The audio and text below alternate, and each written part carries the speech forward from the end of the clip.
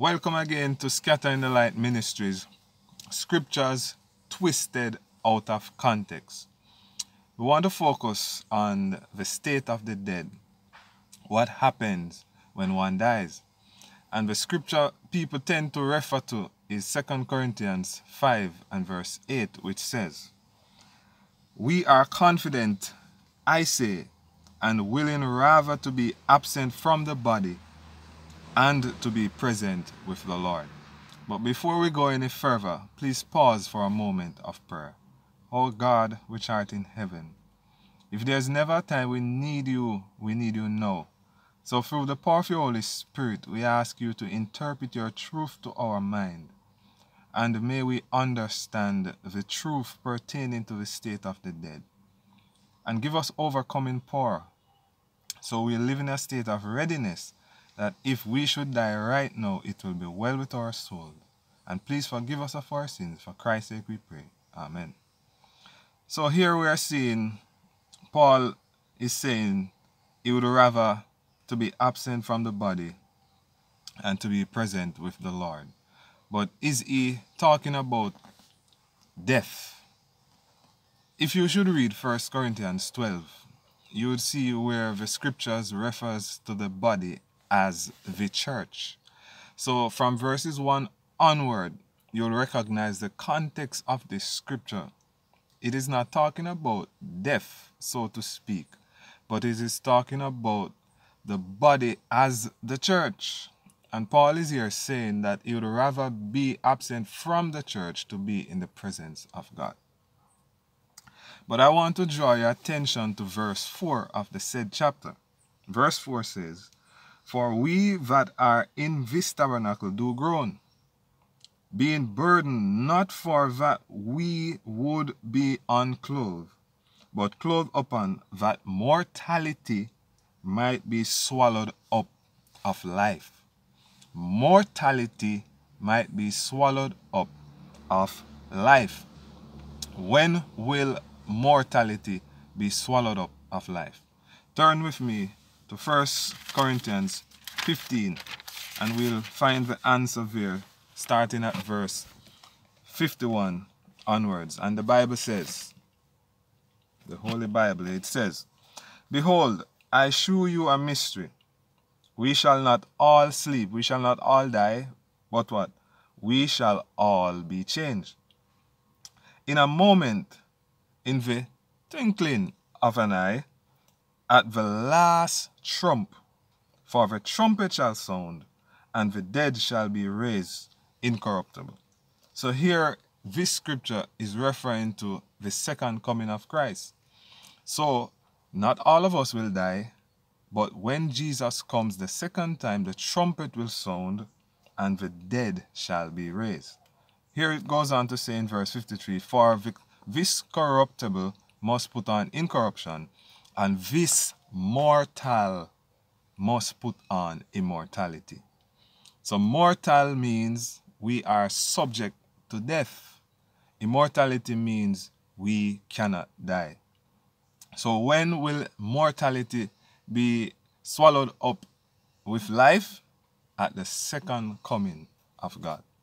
So it goes on to say, verse 54, "So when this corruptible shall have put on incorruption, and this mortal shall have put on immortality, then shall be brought to pass the saying that is written, death is swallowed up in victory."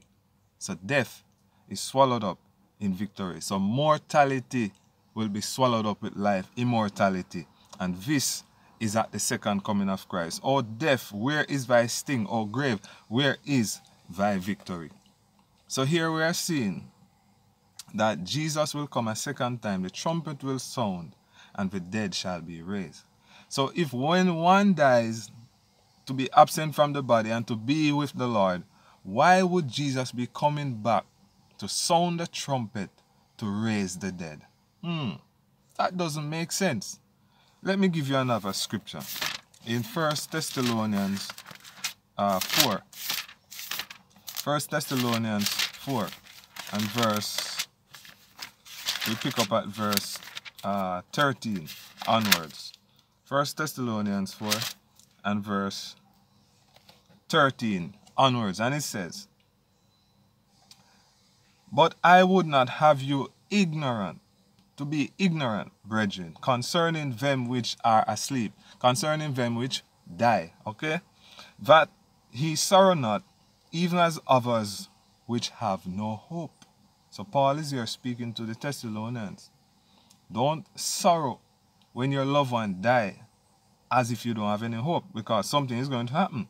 "For if we believe that Jesus died and rose again, even so them also which sleep in Jesus will God bring with him." Okay? "For this we say unto you by the word of the Lord, that we which are alive and remain unto the coming of the Lord," the second coming, "shall not prevent them which are asleep." So death is like sleep. The Bible classify death here as sleep. "For the Lord himself," verse 16, "shall descend from heaven with the shout of the voice of the archangel, and with the trump of God, and the dead in Christ shall rise first." Wow. "Then we which are alive and remain shall be caught up together with them in the clouds, to meet the Lord in the air, and so shall we ever be with the Lord. Wherefore, comfort one another with these words." So at the second coming of Christ, the trumpet will sound, and the dead in Christ shall be resurrected. So Paul could never be saying when we die, we go directly in the presence of God. No, no, no. And guess what? I believe that if there's anyone who deserve to die here on earth and go directly in the presence of God, that should have been Christ. So let us go to St. John chapter 19 and find out what actually took place at the death and the burial and the resurrection of Christ. So I'm just saying, if anybody should be absent from the body and to be present with the Lord, that should be Jesus Christ himself. But let us find out what the Bible says when Jesus died. So St. John 19, and we'll pick up at verse 32, which says, "Then came the soldiers and brake the legs of the first thief, and of the other which was crucified with him. But when they came to Jesus and saw that he was dead already, they brake not his legs." Jumping over to verse 40, it says, "Then took they the body of Jesus and wound it in linen clothes with the spices, as the manner of the Jews is to bury." So here we are seeing Jesus was dead, he was buried. Now we need to identify if he was resurrected, or if when he was dead and buried, he went directly to heaven. Let us find that out. So we just jump over to the following chapter, which is St. John chapter 20, and we'll pick up at verse 1. Verse 1 says, "The first day of the week cometh Mary Magdalene early, when it was yet dark, unto the sepulchre, and seeth the stone taken away from the sepulchre." Read further on, you'll recognize that this is referring directly to the resurrection of Jesus Christ. So the stone was rolled away. Jesus was resurrected. But the verse I really want to focus on here is verse 17, which says, "When Jesus saw Mary, Jesus said unto her, Touch me not, for I am not yet ascended to my Father. But go to my brethren, and say unto them, I ascend unto my Father, and your Father, and to my God, and your God." So Jesus died, he was buried, and afterwards he was resurrected. But what did he say to Mary? "Touch me not, for I am not yet ascended to my Father." So was Jesus absent from his body and present with the Lord? No, no, no. Jesus remained in the grave after his death, and he waited until his appointed time for his resurrection. And I can show you that scripture in the book of Job. Go with me to Job, which is before the book of Psalms, and we want to look at chapter 14. Job chapter 14. So was Jesus absent from the body and present with the Lord? No, no, no. Hear what Job says. What happens when one dies? Job chapter 14 and verse 13, which says, "Oh, that thou wouldest hide me in the grave, that thou wouldest keep me secret, until thy wrath be past, that thou wouldest appoint me a set time and remember me." Look at verse 14. "If a man die, shall he live again?" This is a question Job is asking. So if a man die, shall he live again? Yes. But when? Job says what? "All the days of my appointed time will I wait till my change come." So friends, when one die, he or she remains in the grave and wait until the appointed time for the change to come, and that will happen at the resurrection. So clearly Paul was not saying that to be absent from the body is to be present with the Lord. No, no, no. He was saying to be absent from the church, he would rather to be in the presence of God. So this is a scripture that is normally twisted out of context. And another thing people tend to say is that when they die, they will come back as an animal. There's no such record in the scripture. As a matter of fact, people even tell you when you die, the spirit roam. All these are errors, friends. And the scriptures are given to us to guide us in paths of truth. So in other words, for us to actually find out what took place when the first man was created, we need to go back to the book of Genesis. So go with me to Genesis chapter 2. Genesis chapter 2 and verse 7. And here the Bible says, "And the Lord God formed man of the dust of the ground, and breathed into his nostril the breath of life, and man became a living soul." So how was man created? Man was formed from the dust of the ground. He was dead until God breathed into his nostrils the breath of life.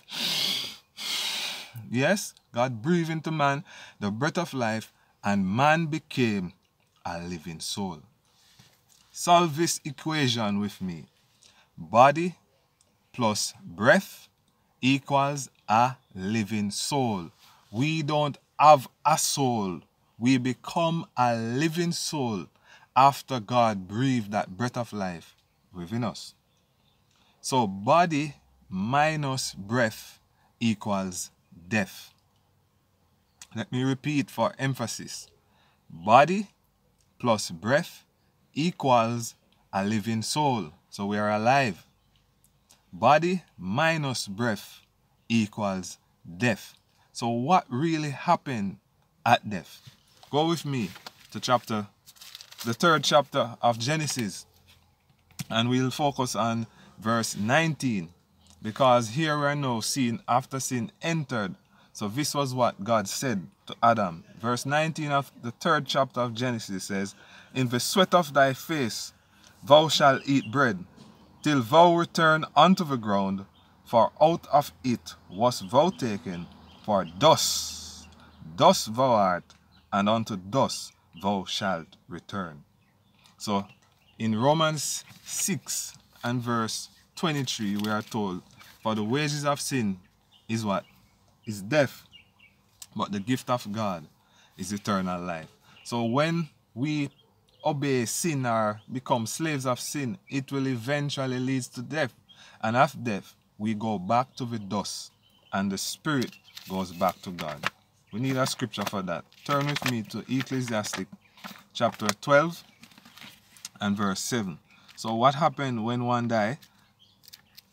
The body goes back to the earth because we are dust, and the spirit goes back to God. So Ecclesiastes chapter 12 and verse 7, it says, "Then shall the dust return to the earth as it was, and the spirit shall return unto God who gave it." So remember, Adam was formed from the dust. He was dead until the Spirit of God, or the breath of God, was breathed into his nostril. And I can prove that to you by reading Job chapter 27. Job chapter 27 and verse 3. Job chapter 27 and verse 3. What does the Bible say? Friends, the Bible is of no private interpretation. Let Scripture interpret Scripture. Let the Bible interpret itself. Job 27 and verse 3 says, all the while my breath was in me, and the Spirit of God is in my nostril. So here Job refers to the Spirit of God and the breath. They are the same. So all the while my breath was in me, and the Spirit of God is in my nostril. So what happened when one died? The body goes back to dust, to the earth, and the breath of life, the Spirit, goes back to God who gave it. But why is this? In 2 Corinthians 5 and verse 10, we are told that we will have to give an account for all the deeds done in this body. So therefore we will be resurrected, and we'll have to face the judgment to answer to how we have treated this body, which is actually the temple of God. And you can read other scriptures like Revelation chapter 20, where you'll see the sea will give up the dead, and we'll have to stand before the judgment because the books were open, and only those who are written in the Lamb's book of life will be saved in God's eternal kingdom. So friends, sin actually leads to death. Let me just share a scripture with you in James chapter 1. James chapter 1, wherein sin leads to death. James chapter 1, and we'll pick up at verse 12. It says, blessed is the man that endure temptation, for when he is tried, he shall receive the crown of life, which the Lord hath promised to them that love him. Let no man say, when he is tempted, I am tempted of God, for God cannot be tempted with evil, neither tempted he any man. Verse 14. But every man is tempted when he is drawn away of his own lust and enticed. Then, when lust hath conceived, it bringeth forth sin, and sin, when it is finished, bringeth forth death. So the wages of sin is death. Do not err, my beloved brethren. So here we are seeing that the wages of sin is death. So we spoke about the breath of God being in our nostrils. So if you should read Psalms 150, Psalms 150 and verse 6, you know what that scripture says? It says, let everything that hath breath praise the Lord. Let everything that hath breath praise the Lord. So therefore, God knows we cannot praise him when we are dead, and therefore we need to praise God now while we are alive and well and in the right frame of mind. Psalms 115 and verse 17 says what? The dead praise not the Lord, neither any that go down into silence. So therefore we need to praise God now while we are alive and well. And friends, let us not delay but accept Christ today. We are not sure of tomorrow. Tomorrow is promised to no man. We are sure about now. So let us give Jesus our hearts now and praise him now while we are alive, while we are breathing. Because when we die, we cannot praise God. Let us look at Psalms 30 and verse 9. Psalms 30 and verse 9. What does the scripture says? What profit is there in my blood when I go down to the pit? Shall the dust praise thee? Shall it declare thy truth? So friends, we cannot praise God when we are dead. We have to praise God now while we are living. And as Psalms 150 verse 6 says, let everything that have breath praise the Lord. How many days are in the week? 7 days are in the week. And therefore, if we live throughout that week, That simply means we are breathing. We have breath for 7 days for that entire week. So therefore, we should not only be praising God on the 7th day of the week, but we should be praising God 7 days for each week that we live. So let everything that have breath praise the Lord. So praises to God should be a lifestyle and not a once in a while or once per week thing. So let everything that have breath praise the Lord, because when we die, we cannot praise God. Look at Psalms 146, verses 3 and 4. Psalms 146, verses 3 and 4. It says here, "Put not your trust in princes, nor in the Son of Man." And the Son of Man here is a common S. So we're talking about human beings, "in whom there is no help." Look at verse 4. "His breath goeth forth. He returneth to his earth. In that very day his thought perish." So the very day one die, the thought cease to exist. So there's no such thing as duppy or people coming back to haunt us. These are manifested through the power of Satan. These are demons who impersonate those who die to deceive us. But let us not be fooled anymore after today, after watching this video. May God help you to understand that death is but a sleep.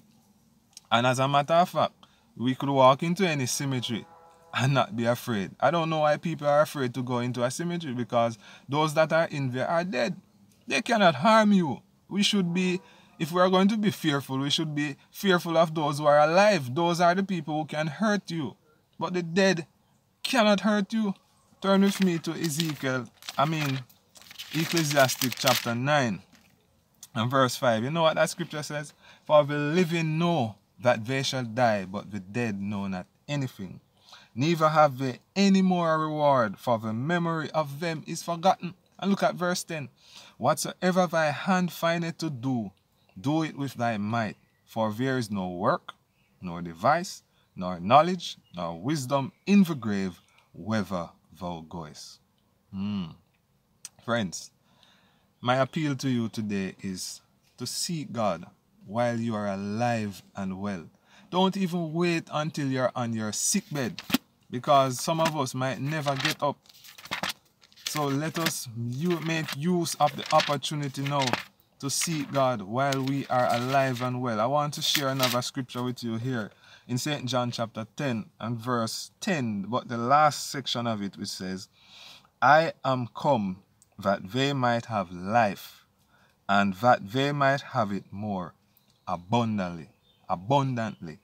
In other words, Jesus is saying that he came to give us eternal life, immortal life, immortality. And if we should look at 1 Timothy 6:14 to 16, we'll see where the scripture says that Jesus is our sovereign ruler. He is the King of Kings, who alone have immortality. So God alone is immortal, friends. So don't let no one fool you that when we die we live on, or we come back as some animals or something. No, that is not true.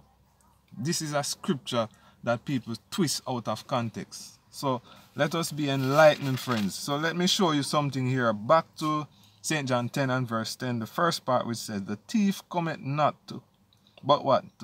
For to steal and to kill and to destroy." So friends, the devil wants to destroy you and I.